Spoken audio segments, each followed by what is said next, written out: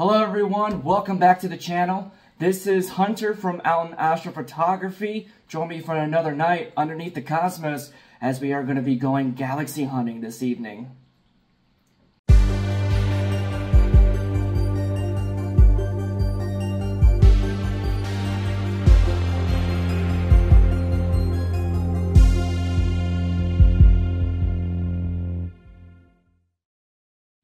Now tonight we are going to be going after a spiral galaxy located in the constellation of Ursa Major, known as NGC 3079, also known as the Phantom Frisbee Galaxy, as we are going to be looking at this galaxy located at about 50 million light years away. Now there is some special things associated with this galaxy. Not only there is a confirmed supermassive black hole located in the center of this galaxy, where you will see the possibility of looking at some nebula jets coming directly out of the center of this galaxy. But tonight is not where we're going to try and capture a little bit of that center portions of the supermassive black hole. It's what's located nearby.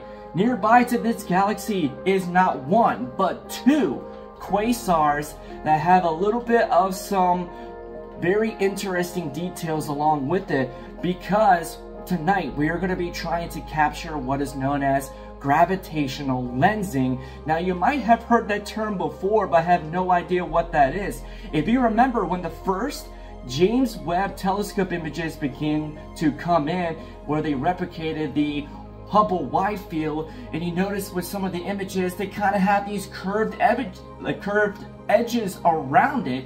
That is what is known as gravitational lensing. What had happened is there is so much mass associated with these quasars that they're actually bending space and time. This is a indication from Einstein, where we're talking about how gravity can affect space and time in general, and we're going to be trying to image it tonight with a backyard telescope. So join me outside as we begin setting up for this evening.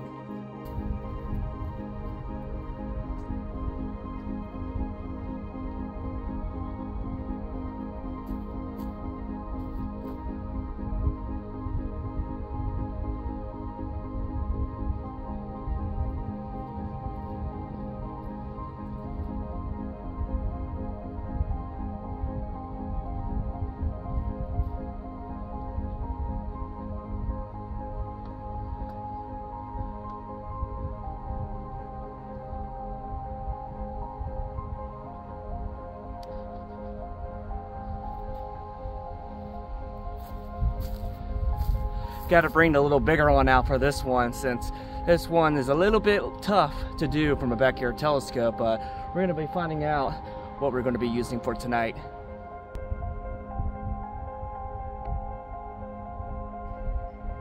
Tonight I'm going to be shooting this target with my favorite refractor, the Explorer Scientific 102mm triplet refractor at its full focal length at 714mm, which is about an f7, because we're going to need to get in nice and tight for this one, on top of the ZWO AM5, which I added the counterweight this time to it because I am fairly close to that 28-pound payload without a counterweight. I just don't want to have any topo over problems with this.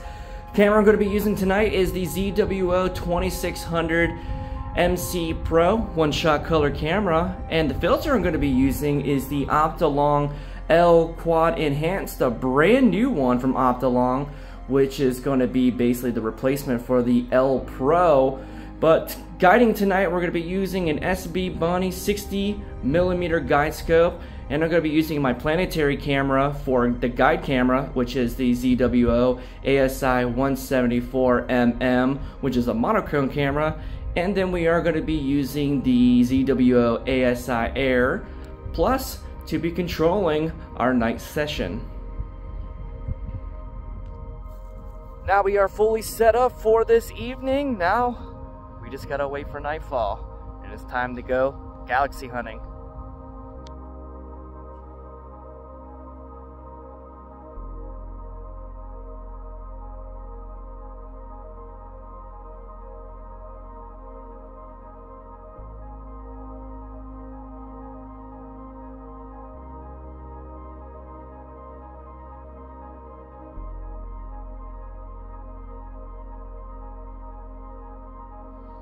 Well, now finally we have hit sundown and we're ready to do a polar alignment.